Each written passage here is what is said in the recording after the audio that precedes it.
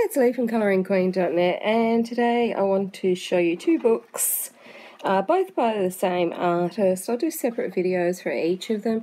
They're the last of my books that was lost in the mail by Amazon, so I think most of people have heard my saga about this, that I've been waiting for them for months. So let's have a look at the Japanese girls first. So they're A4 sized. They're printed on trade stock quality paper, so it's white paper, very thin, pop some paper behind it. It's certainly worth it because these are gorgeous illustrations in a lovely grayscale, and they're just beautiful. Images are printed on one side, so you can just pop that page under. And if you're wanting to dive into grayscale, there's a good one to get started with. Grayscale is actually quite tricky to achieve, to get the saturation of the grey right so that it's not too dark and not too shadowing, but also not too light. And it's also, helpful doing grayscale if you're like me and just a beginner, and you need help with where you should shade and whatnot, because the artist has done all the hard yards for you, basically. And it's just a matter of choosing your colours. Where it shows darker on the grey bit, that's where you use your darker pencils or the darker shade of your pencils. And, obviously where it's lighter, you go light with your pencils. Now, saying that, I'm certainly not an expert in grayscale, and it's only recently that I've started colouring it myself. But I can see that I am going to have a lovely time colouring these pictures because they are just stunning. We've also got a lot of, large open spaces as well, which is great if your eyes aren't the best. So beautifully positioned and beautiful faces on these girls. They're just gorgeous.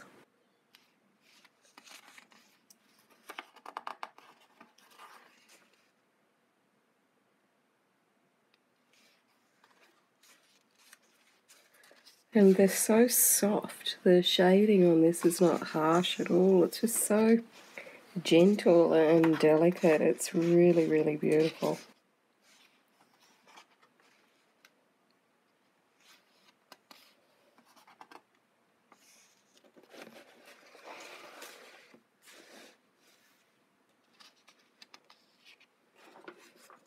This is that cover photo. You see the darkness around the eyes where you go a bit darker with your shades, that little white outline around the lips and the darker bit to give it that dimension.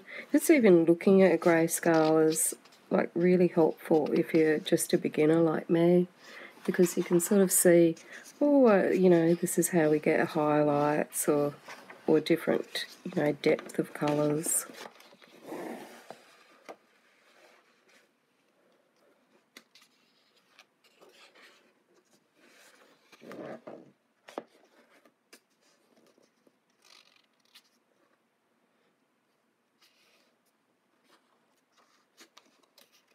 It's got a black backside on it, which is unusual. So these are the black sides, and previously they were white.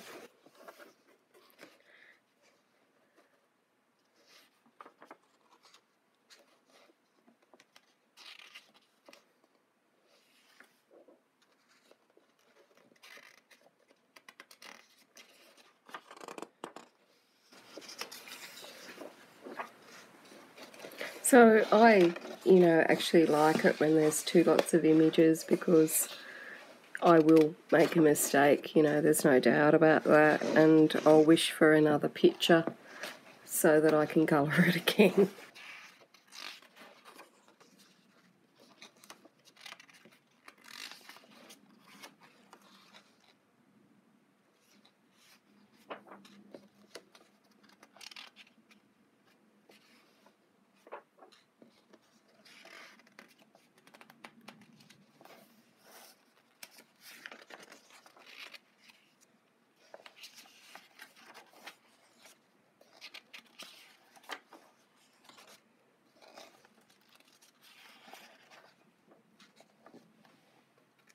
So it is nice that there's a double edition of them.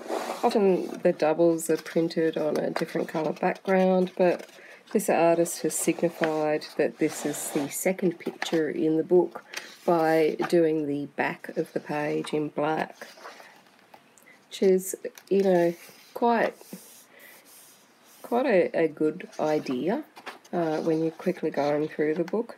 Now they've all been named, and so we can see their names here, and whether they're horizontal or vertical.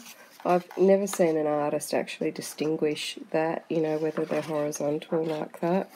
And we've got some different information about the artist. She really is a talent, an absolute talent. I hope we see many more books from her. Plain paper at the back and a gorgeous coloured image. So there we have it, our lovely book of Japanese girls by Ikuko, probably not pronouncing that any way near right. Trade stock paper, 32 illustrations, printed twice, all in grayscale. Until next time, happy colouring.